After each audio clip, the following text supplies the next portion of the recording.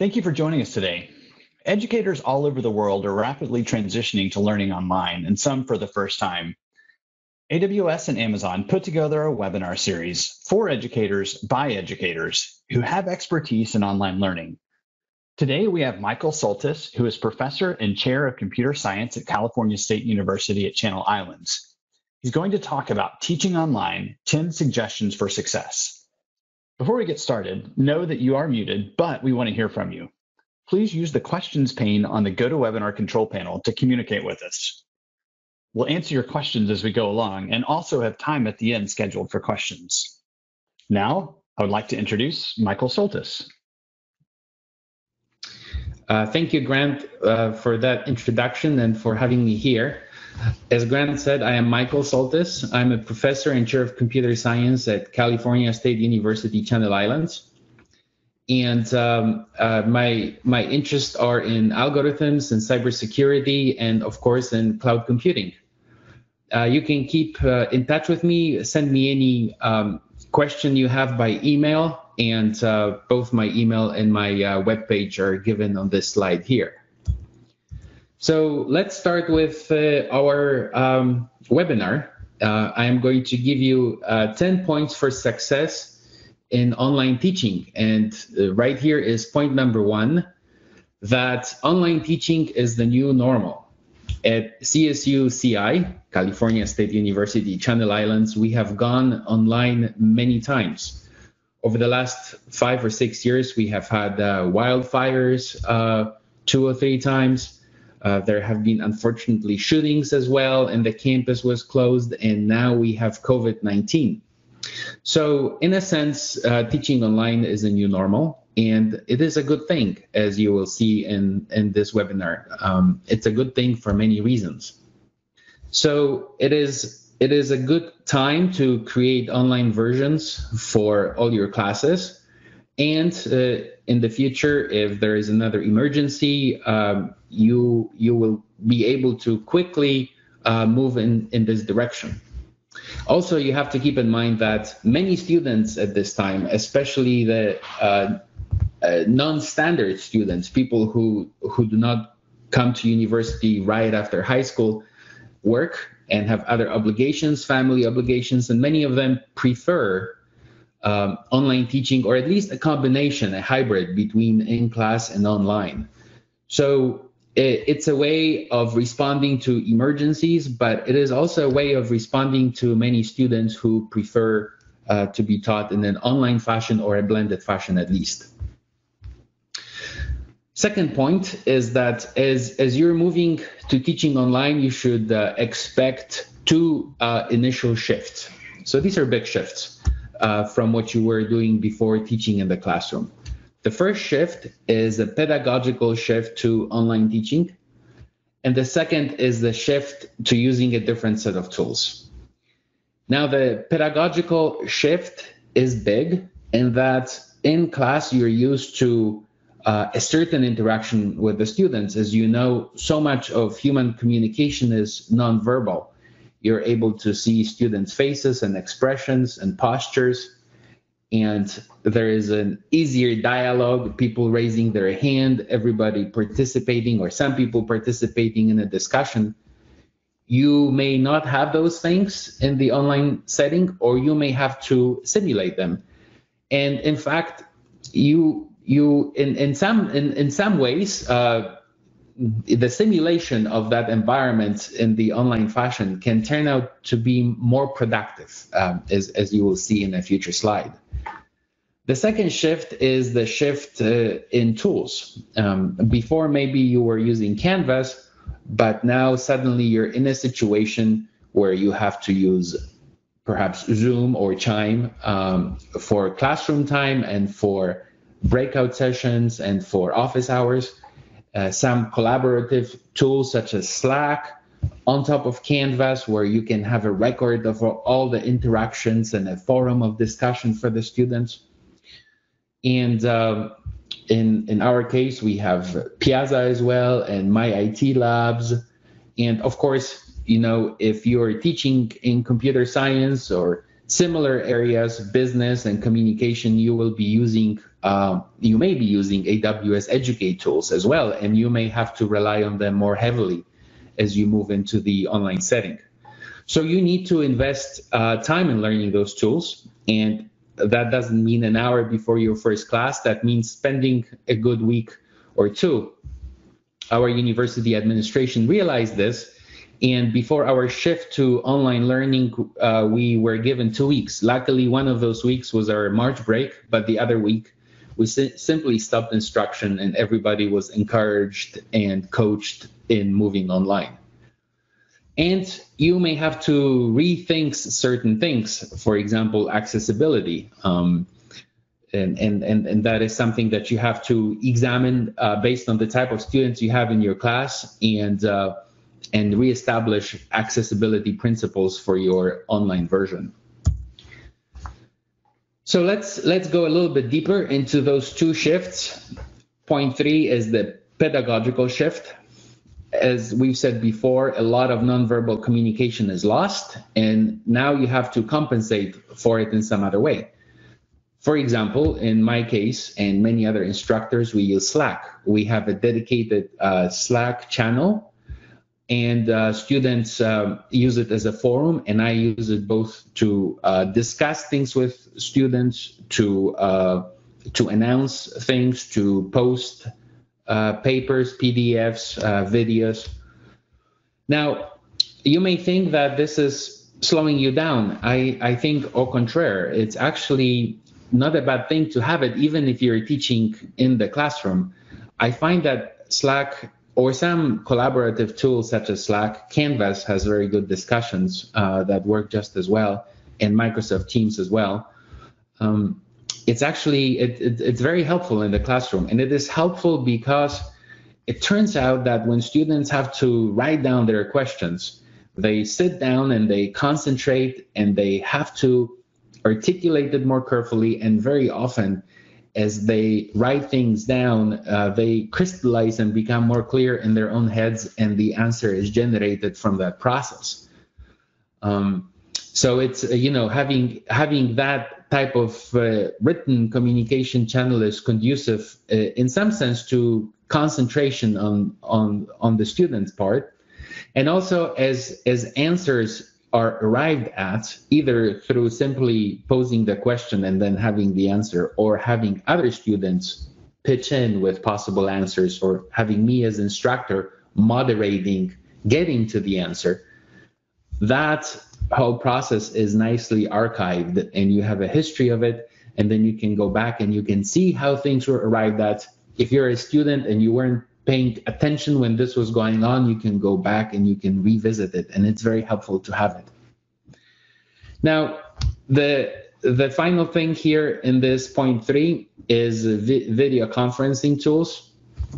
I mentioned Zoom and Chime, excellent tools. Some people use simpler tools such as Skype and even FaceTime, but you have to think about how you're going to create engagement. You should not think of it as using Zoom to simulate an in-class experience online. It's a different type of entity, and you should be using the features in Zoom, such as discussion forums and breakout rooms and the chat, to build a new kind of experience where people are engaged and part of the conversation, not just you presenting a lecture, because you yourself will become frustrated since it may seem as you're simply speaking into a screen. Point 4, shift to new tools. So beside the shift in the pedagogical style, you're going to shift to new tools. And this is both for faculty and for students. And in our case, we are computer science, so for us, this is seamless and very natural. We already use many of these tools, and our students are capable of jumping on them and simply deploying them. But I understand that this may be difficult in other fields, in other areas where students don't have so much IT savvy. So you have to be patient. You have to learn the tool yourself, and you have to provide good tutorials to the students on how to use the tools. You have to think of a way of introducing those tools, perhaps one by one, rather than all of them at the same time, and slowly coaching students in best practicing in using them. A danger here is that as you are getting to know these tools and getting to learn them and becoming excited about the features, you can make your class about the tools rather than the material that you're presenting. And the role of the tools is always auxiliary to the mission of the course as a whole. So you have to keep that in mind. And I think the way to accomplish avoiding this pitfall is to explain the proper usage of the tools and to automate as much of it as possible. Here I can give a very quick example based on my AWS experience. One of the classes we have lifted online is our computer architecture and assembly programming, Comp 262, where students have to write assembly language, so their computer level instruction language for different architectures. So what we did here is we created AMIs based on different architectures that you can launch and provide them to the students. So they don't have to launch them themselves. They don't have to configure them themselves. They get the entity and they just work on the part that is relevant to the course. Point 5, you have to be creative. What I mean by this is that more material can be transported into the online setting than you may think possible, and it can be done so successfully, and more successfully than you may expect. I'll give you an example. Another class that we lifted into the online setting in this COVID-19 emergency is our senior robotics class, Comp 470, where students work in a very hands-on way. It's a class where you build things and then you compete and collaborate, and it's very much an in-lab experience. And we were thinking, how can we possibly recreate this environment online? And it turns out that it can be done quite nicely. And for that, we use the AWS Educate RoboMaker class.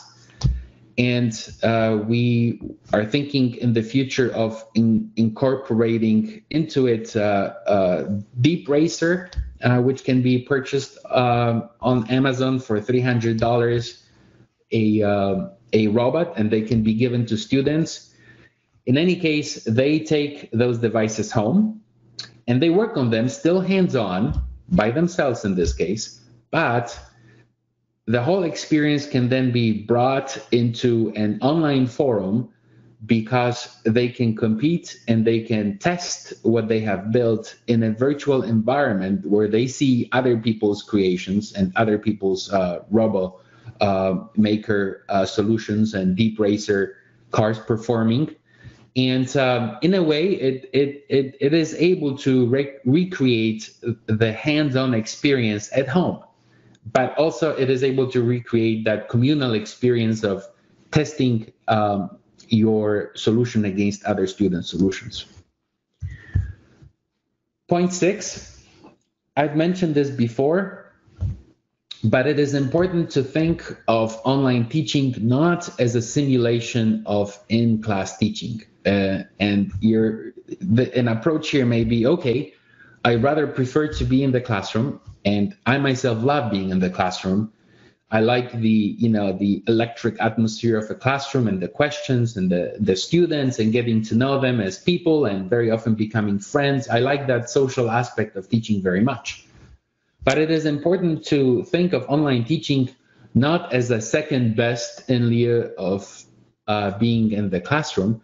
It's a beast of its own, and it has its own advantages and disadvantages. And approaching online teaching as a simulation of in-classroom is not the right way to do it.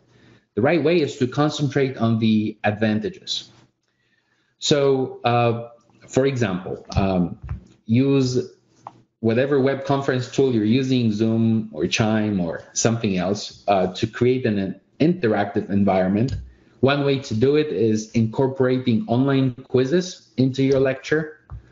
And there are good technologies there, such as Kahoot and quizzes with 3Zs there, and breakout rooms. And students like the type of competition. In fact, the first time I saw quizzes, I think, was at the reInvent Las Vegas conference last December. I was attending a workshop in preparation for certification in the security specialty, the AWS security specialty, and the instructor used it, and it was very effective. So what happens is that everybody gets the quiz on their device, whether a phone or an iPad or their laptop, and everybody participates. Everybody gives themselves an alias that is then seen on the big screen by the entire class, and you can see as people are answering questions successfully that they're kind of rising to the top in a leaderboard ranking that everybody can see. And it's fun, and it's interactive, and it's very easy to recreate that experience online. Point 7, you have to change how you do your grading. Your grading has to be done differently. And I think the principles here are to rely more on assignments than tests, midterms, and exams, either individual or group assignments.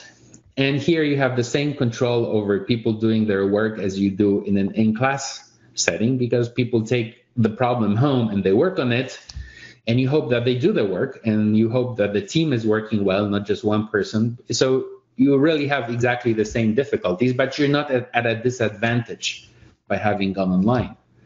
You can use Canvas, turn it in, as you can do when you're using Canvas in an in-class setting.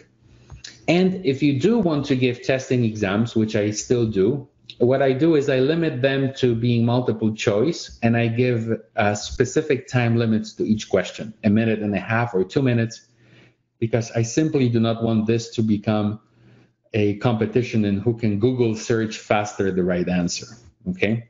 And if you limit the time, and people need to spend some time to read the question and then 10 seconds to think about it and choose the right answer, their ability to, let's put it bluntly, cheat in that context is really diminished. Point 8, I think you have to do a lot better in the online setting is the structure of the class. And what I mean by that is that you have to have your class very well organized and very well structured, much better than an in-classroom setting, simply because you can informally update people and remind and have a conversation and run into people and tell them something. You can communicate a lot in an informal way, which is very difficult to do in the online setting. You can still use Slack to post things and reminders, but it is very important to communicate frequently, repetitively, and completely what you want accomplished.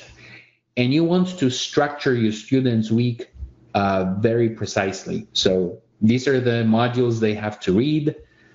These are the videos they have to watch. These are the knowledge checks they have to perform. This is the lab they have to complete. It's the only way, because it's very easy for a student in an online setting to kind of drift away, because that energy that you find in the classroom and the social aspect can be missing, right? So structure. Point 9, it's very important, just as in the in-classroom setting, to project enjoyment and passion, but perhaps even more important here. I've already mentioned the pitfall of not presenting online teaching as the second best given the circumstances, but I really wish we were all in the classroom. No, you have to reassure the students that this is an online class and you're going to do very well, okay? So you want to communicate that you're enjoying this material, that you have passion for it, that you have enthusiasm for it, for what you're teaching. Reassure the students that the time spent with you and the hard material you're presenting to them is a worthy pursuit. So they feel that there is a good reason to be there and to pay attention and to invest themselves in it. And that at the end of the class, they will possess treasures that you are giving away here. In a kind of dry, bureaucratic way, we call it the SLOs, the student learning outcomes, right? But really, they're going to possess secret knowledge and treasures that you're going to give to them. And in order to get there and achieve it, they have to journey with you, and they have to be engaged and invested and in their top game. So it's really important to communicate that, to give people that push, that they need to do well in the class. And also you can present to the students that this online class is really an opportunity for them because the job market is moving very much to online collaboration, right? People have teams consisting of people all over the world. They meet constantly on Zoom. I mean, people working in the workforce. And having a class where you learn to work in that environment, to thrive, to be accountable to yourself and to others is a really good preparation for that reality that students will encounter in the marketplace. And then the last point 10, is perhaps you can think of it as a bonus point for those of you who are teaching computer science, but it applies to everybody else as well, that sometimes online is better.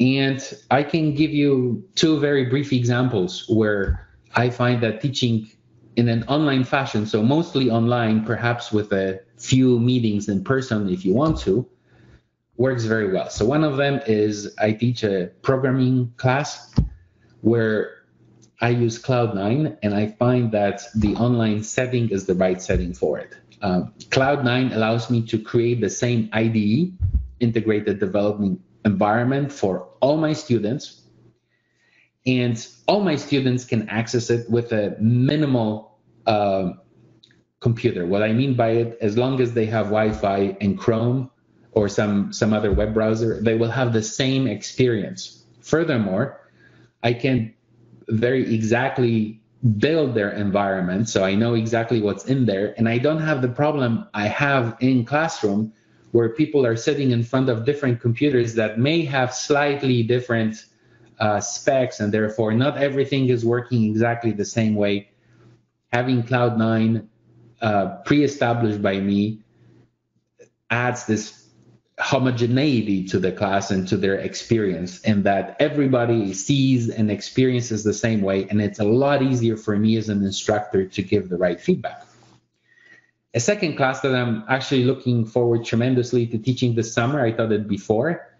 It's a class on web development, and I am using AWS for this class, and I'm teaching students everything from load balancing to auto scaling to spinning up instances to installing WordPress, and even communication aspects. How do you communicate online effectively the message of your company?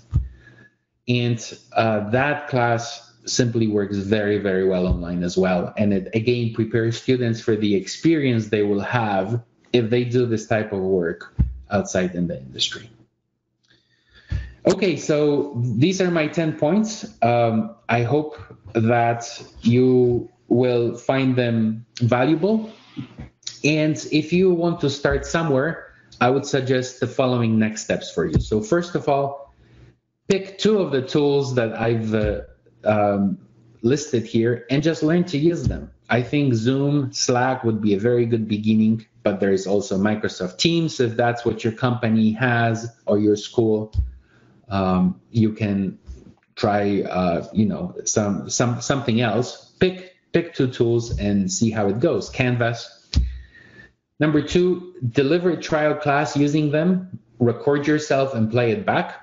You will learn a lot by doing that. I have learned what my mistakes are when I teach online.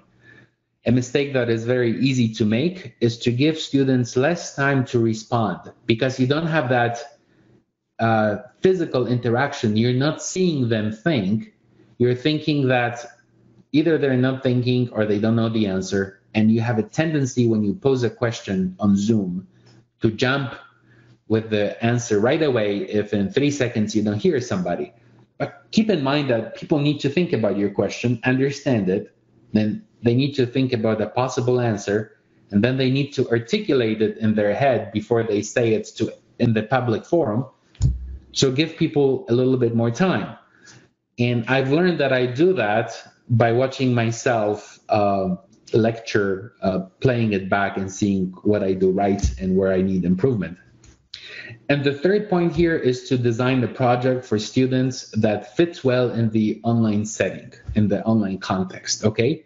So either a knowledge check quiz that they can all do using Kahoots or quizzes where there is a leaderboard and they see how everybody else is doing, or if your class requires more writing, have them write a blog post, or have them record a 2-minute video presentation and post it somewhere. But think of a nice assignment that fits well in the context of online teaching. So pick 2 tools, deliver a trial class, and then give yourself feedback. And 3, design a project that fits well online. And that is it. Thank you. Thank you, Michael. That was really interesting. We appreciate hearing your perspective and best practices for a move to online instruction. And remember, if you have any questions, please ask through the questions pane in the GoToWebinar control panel. If we don't get to your question or you want to dive deeper, you can register for office hours by going to the link on the screen. You can also find and register for more of these webinars about transitioning to online learning by going to the link on the screen. I've also put that link in chat. Know that new webinar topics and dates are added daily. Hey, Michael, we have a question that I would wonder if you could help answer. Sarah Bishop asked, do students usually respond better to work being put up in small parts daily, or is it better to provide work for a longer time frame? What are your thoughts on that, Michael? So that depends a little bit on the class you have.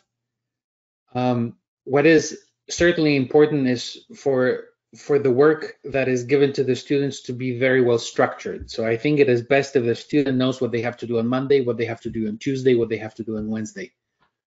The time frame I work with is a week. I find that the week is long enough so that people can catch up if they're unable to do work on a particular day, but not too long so they don't get behind. So I like to work with a week. Awesome, thanks for that. We've had several questions come in around K-12 and how do you engage like 5 to 12-year-old students. Some folks have asked about kindergarten. And actually, we have a webinar next week led by a K-12 instructor, and it's tips for K-12 instruction. So I encourage you to sign up for that one, and we will be talking specifically about that age group. Michael, you're still there, I can see. Some folks have asked about the purpose of a breakout room. You mentioned breakout rooms. What is that concept, and how do you use it? Yeah, so I typed a very short answer about it. It's a feature in Zoom I really like.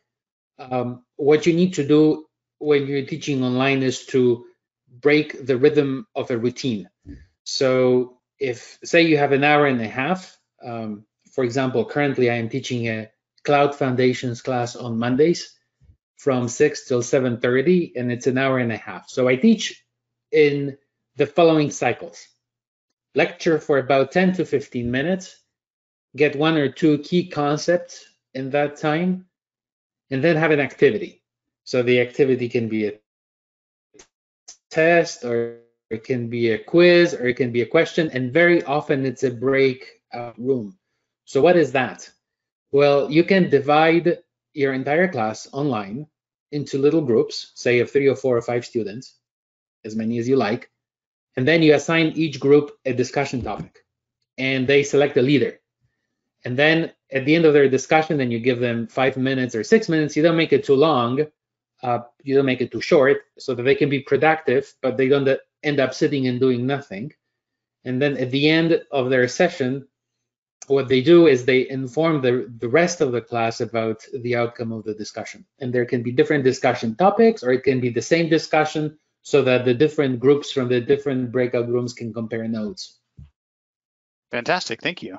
Michael, you talked about, and I love how you talked about don't think about online learning as second best, but think about it as a great opportunity to share and treasures with your students. And another term that I love, someone asked, what are the advantages of online learning?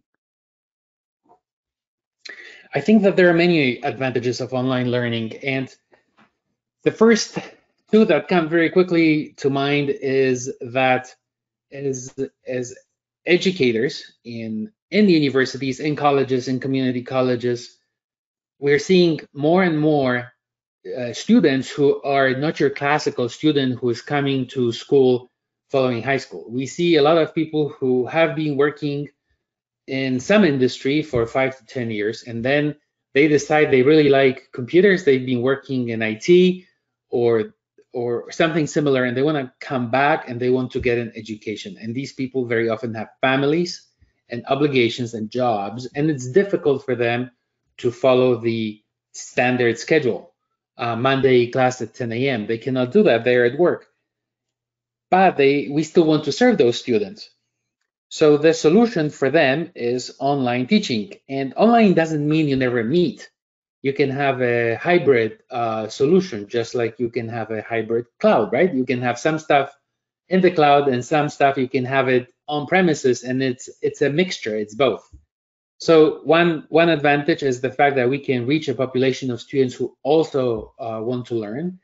And the second advantage, I would say, is that more and more people find out that in their jobs, they have to work at home. Like we're doing right now, for example, here.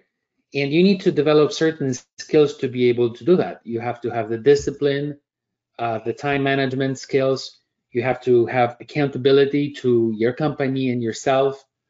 And you have to be productive. And very often you work by yourself for many hours. And I find that by teaching online, we get many students in that mode where they're ready in a knowledge-based economy, which is our economy, to take one of the many jobs that do not require coming into an office. Maybe there really isn't even an office. So I would say those two top advantages. There are others. Great, thank you. A lot of folks are asking the question, and Michael, I'm not going to put you on the spot here. Asking a question, what is the best tool? And that's a tough question to answer for a lot of reasons. One, because there are so many different tools that we use in remote learning, whether it be a learning management system or a screen capture, screen sharing tool, a quiz tool. Michael talked about several different quiz tools. So there's not one best. And when it comes to web conferencing, Michael mentioned Zoom, and there's Amazon Chime and GoToMeeting and GoToWebinar and so many different web conferencing tools. And the question is, which is the best one? Well, it really depends. It depends on what's best for your institution. We don't advocate for a specific web conferencing tool. It's something that you need to talk about with your own institution. And some folks have asked about security of tools and recent news articles about one tool or another. Again, those are questions that you need to address with your IT folks, the IT folks at your school, and do what's best for your own institution. Okay, Michael, we have another question for you, and this is a really good one from Sarah Bishop. There's been a lot of talk about the transition online meaning that we have to move more slowly than that we will not and cannot expect to get through as much content. So the transition being slow, is this accurate, or should we set our expectations higher?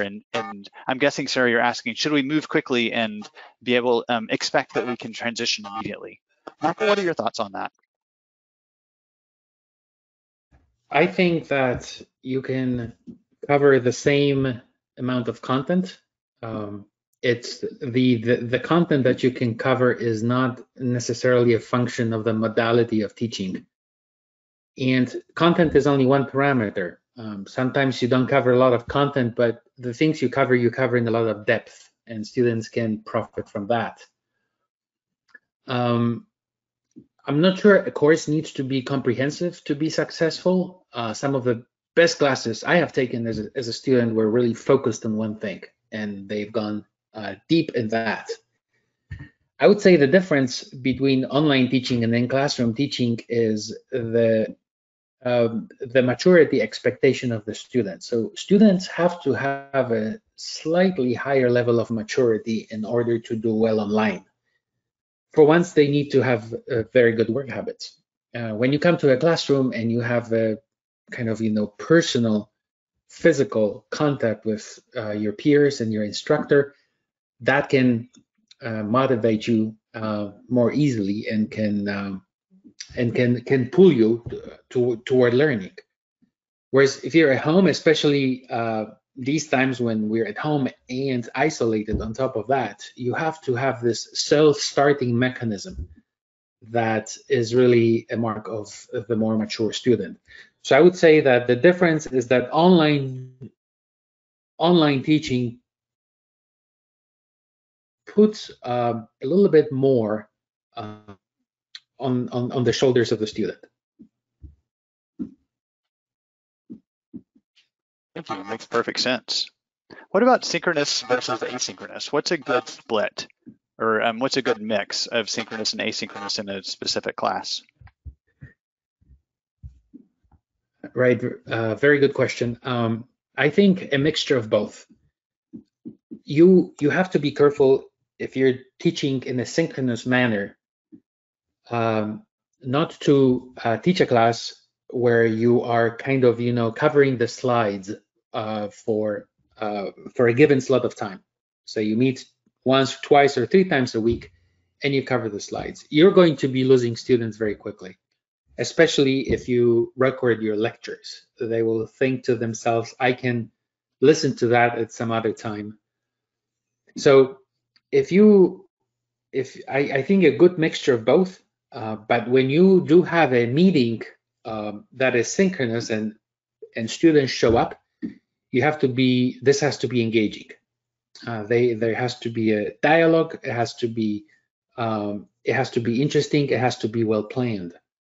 You can deliver some of the, or lack of a better word, a little bit more material in an asynchronous manner. Say you can record yourself explaining some topic that is a little bit more difficult to grasp and takes more technicality, and then students can go through that. They can stop it at times when it becomes difficult, rewind, and then when you meet synchronously, you can cover the details and answer questions. And there is a nice rhythm if you do it that way.